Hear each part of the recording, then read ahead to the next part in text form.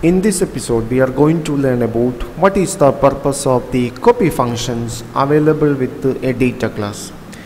By using a copy function, we can make copy of an object by changing some object properties. I will show you with an example. Here we have a data class called employee.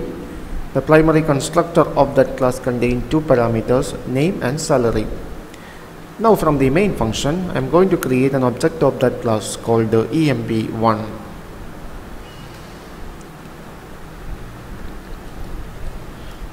First parameter is name, second parameter is salary. Now I am going to create another object of the same class called emp2.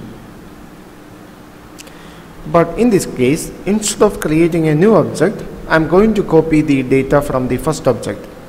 So here I am going to use the copy function. So emp1.copy.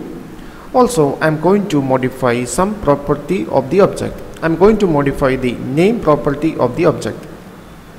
So name, I change name into some value. So this is the actual use of copy function. So by using copy function, you can make copy of an object. Also, you can modify some properties of that object.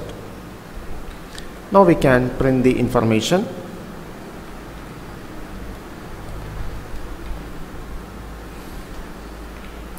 Employee 1,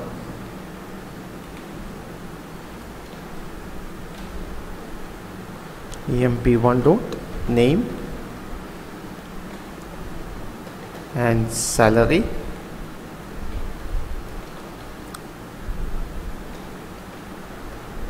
emp1 dot salary. Now print the information for the second object.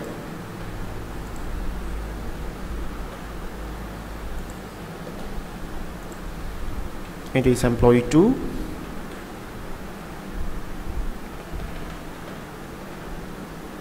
Now we can check the program output.